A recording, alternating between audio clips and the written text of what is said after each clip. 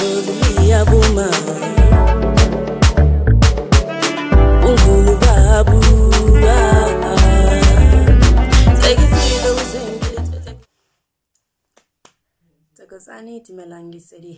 and welcome to the one-on-one sessions with Gogo Musore, and I'm your host Gogo M, giving you tips, lessons and advices regarding African spirituality.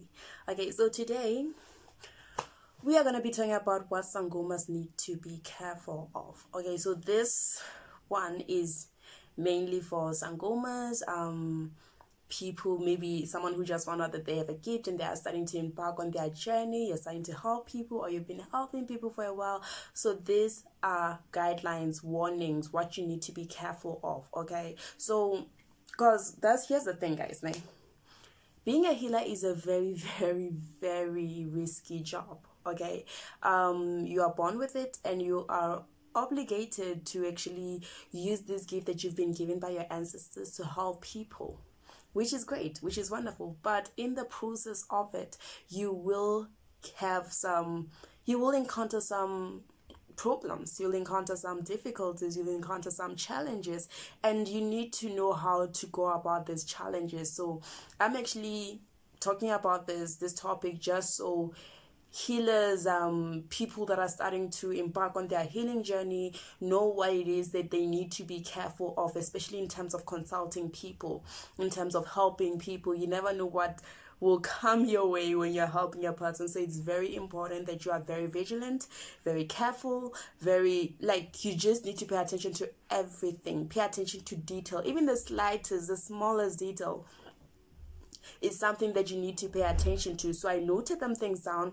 And first of all, you need to be careful of people that are sent. Okay, this is one thing that most Sangomas actually struggle from, people being sent to them. Okay, your job is to help people, is to heal people. Anyone can knock through your door, like come to your house and say, "Oh, I need help," and that's understandable. You need to go and help these people, but there will be people that will be sent to you by your enemies, and the reason why they send them can vary. Okay, some people want like a meleko, some people come with their own muti, some people are there to see how powerful you are, all those kind of things. So be very careful about the people that are sent.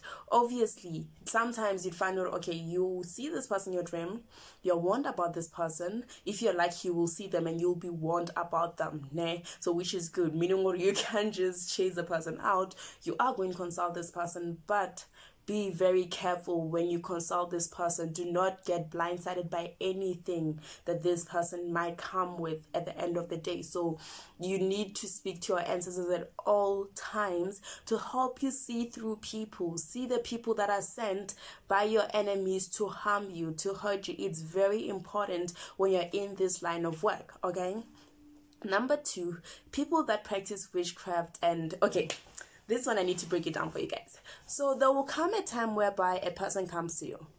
This person is experiencing this kind of disease, which is actually a muti disease, muti and stuff like that. And you'd find when you look at the backstory of this person utamaile ayosilka somewhere, went and threw their muti somewhere at somebody, and the person who was a victim to this person decided to make a go back to the sender ritual, well, all the muti that person A has sent is returning from person B back to person A. Okay, and those things, if you share this person, they are hurting this person. So obviously the most logical thing you can do is go to a healer and try to get this thing removed or sent back to that person, which is a very risky thing for a healer. Because one thing that can happen when you're dealing with a situation like this is that the muti which you're trying to help remove from person A, which, if we remember very well, person A is the one who sent it to begin with to person B. When you're trying to remove that muti from person A due to like a back to the sender kind of ritual, what's going to happen is that number one thing is that you could get harmed as a healer. You could get hurt like nobody's business. All that voodoo stuff can just land on you, because when you're trying to help this person, or even if it just doesn't land on you, it can stick to the both of you, whereas the both of you can end up being hurt by this initial muti that this person has used on somebody else and was returned to them. So it's very dangerous. So when you help a person, make sure that you understand the story behind their problem. Understand it fully, because there are people that are going to come to you because one of us made a certain muti to somebody else, and this muti was sent back to them and it harmed them, or it's hurting them. And when you'll be put in a spot whereby you are also in so much danger, and if you're not careful with it, you can actually die from such a thing. Like, such a situation can actually kill a person. So you need to be very careful. Be very vigilant when you're helping a person. Understand the root of their problem, where it came from, where it started, how it started, and how you are supposed to go about it. Okay? Okay. Number 3, it's people that come to you, tell you their problems, and tell you that I know what I need. I need a cleansing, or I need a tokology to be removed from my body, or I want you to remove that. Ne? And this person is then refusing to have a proper consultation whereby you will be shown all these things, like yourself, whereby your ancestors will show you all these things and what's needed to help them. That is a very risky thing, because certain people will come to you and tell you, well, I have this problem, and they'll refuse to be consulted, and they know what the minute you start helping and help them, then something will happen to you as a healer. This is where people will try you. Okay, people will try you. So it's very important as a healer to consult a person before you give them your herbs, before you take them through any ritual, be it taking them to the water or just cleansing them or just giving them muti to drink. You need to consult a person first, because people will come with their own techniques. People will come with their own maneuvers to actually try and get to you. And something like this is something that happens all the time, because when I encounter people text me or call me or come through and say, oh, I know what the problem is with me, I just want you to help me with your herbs. Very risky business. Okay. Number 4, people bewitching your herbs. Okay, so again, when you consult a person, be very, very, very vigilant, okay? Because it happens that you can give someone a herb like when you're trying to help this person, you give this person a herb, but this person on their own already, this person was sick. This person's doing their own voodoo things, okay? And what's gonna happen is that person can take that herb and bewitch it. Yeah, and when that happens, that is where Molore, if you gave this person a herb for suggestion, you will get it. They'll send you this suggestion through it. If you gave a person herbs for cleansing, removing sfifi, they will bewitch the herbs and make sure that you get this certain amount of darkness. And at times, they can go as far enough as to actually kill you with your own herbs, to actually hurt you with your own herbs. So you need to be very careful about your herbs, who you give them to. Are your ancestors allowing it? Will this person not harm you at the end of the day after you trying to help them? Because people have their own issues. People have their own dramas, and someone who doesn't know me at all can pretty much wake up one morning and say, you know what, I'm attacking that chick. So it's very important for you to be very vigilant when you're consulting a person, especially in terms whereby your herbs will be taken out, because not everyone is to be trusted. Actually, you don't trust anybody in this business. You don't trust anybody. You should always be very vigilant, regardless of how long you've known this person, how long you've helped a person, because anything can come your way when you least expect it, especially with your own herbs. Okay. Number 5, batho ba go leka. Okay, so this is something that I'd say every Sangoma encounters. People will try you.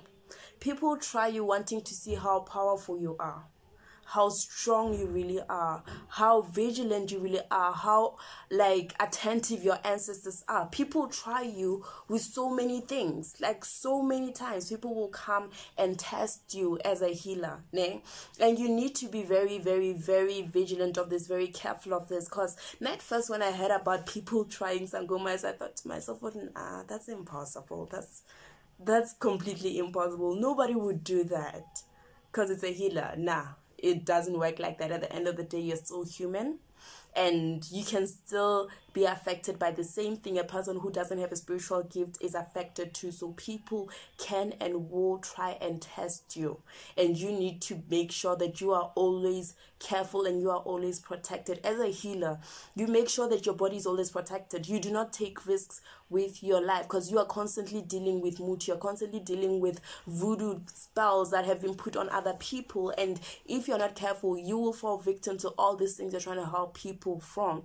And people are always there to see how powerful you truly are. You know, you have someone come and try and consult, né? And this person, even in the course of the consultation, you'll say, oh, no, man, this person's actually here to actually test me. This person just testing me. I've encountered that before. I don't want to lie. I've encountered that. And I guess with my very unique dark humor, I've always known how to go about it in an amusing way for myself. But it's a very annoying situation to find yourself in. And you need to be careful of these people that will do that to you. Remember that people that do that to you, that come and test you, that come and try you to see how powerful you are capable of doing more at the end of the day. So be very careful. Even when you give this kind of a person a help, be very, very, very careful. Okay. Number 6, people will close your luck and make sure that nobody ever comes to consult or get help from you again. This usually happens when the people come to your like Dumba, like they come personal. Even over the phone is possible, but usually when it's done in person, the people will come with their own muti. They might come with muti that they bathe with, or muti that they have in their hands. They know when you're not looking, they'll just spray the muti around, you know, those kind of things. So it happens that people will come to your Dumba, to your place with muti prepared for you, and their main goal will be to close your luck and make sure that nobody ever comes and consults to you. It's a very, very interesting situation, but it's usually caused by people that you know. You might find out this person was sent by someone that you know, by an enemy of yours, or it's just someone who knows you personally, maybe someone you refer to as a friend, a colleague, you know, those kind of relationships. Molori, you can't really know what are people's intentions towards you in your life. So people will come with their muti to your Dumba, and they will try to close and block your luck and make sure that nobody ever comes and consults from you, or completely to make sure when completely you can't see anything anymore. Because it's possible that you can actually have someone come over, consult this person, and what this person will do is that they will have their muti ready for you, and the minute you are with that person, the muti is already working on you. And you'd find out after this person leaves, you can like your things. If you're a prophetic person, you'll be praying or doing whatever ritual you do before you start prophesying for people, but nothing comes. You are blocked completely. Or still, you can continue to see as usual, but finally, there's no one who's actually coming to consult or seek for help in all those things. Because, to be honest, it's an unusual thing to be a healer and have completely nobody looking or coming to get help from you. It's a very, very interesting situation. It's something that you need to look at as a healer to make sure nothing shady has been done to you and your gift for this to happen. Okay, so it's very important. And number 7, muti that can be placed on money for consultation. Okay, so this is something a lot of people are skilled with. I'm sorry for putting it like that, but it's usually how it is. And even if it's not money for consultation, money in general, be careful of people who are especially as a healer. Even when you're not a healer, it happens a lot. Okay, so this is why most of the times as a sangoma, you do not hold money in your hands or take money from like another person in their hands or in your hands, in a sense. You don't do that, because what happens is that a person can come to you looking for consultation, but knowing what the money that they have in it's mutified. That's a new term, but it works. The money is mutified, and when at the minute you touch it, something happens to you. Usually with money, they block your luck. They just make sure that a lot of bad things just happen to you in your life. So it's very, very important for you to be careful in terms of your money. That's why, as a sangoma, you do not touch anyone's money with your bare hands. You don't. Especially when people come and consult. They put the money where they have to put them. And when you're done consulting them, you know what you have to do with the money to protect it. to make sure that even if there's muti there, it doesn't work on you whatsoever. You know what to do, so stick to that thing. It's gonna save your life more times than you can count, and it's gonna save your lives in moments that you don't even think of it, okay? Because money is actually one of the, like, it's energy. Money is energy, okay? And it's the easiest way in which a person can actually harm you as a healer. And even when you're not a healer, it's the easiest way. So be very, very careful, okay? Be very vigilant, be very careful, and make sure that at all times you protect yourself as a healer, especially when you're working with people on a regular basis. This is not an easy job to do, and you are constantly at risk, whether you like to hear it or not, or want to admit it or not. You are constantly at risk, okay?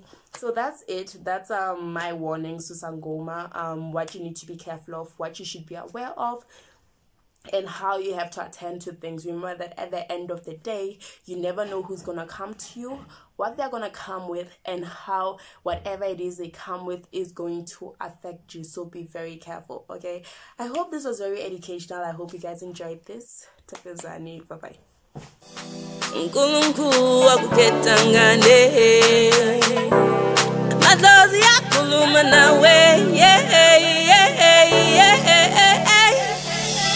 It doesn't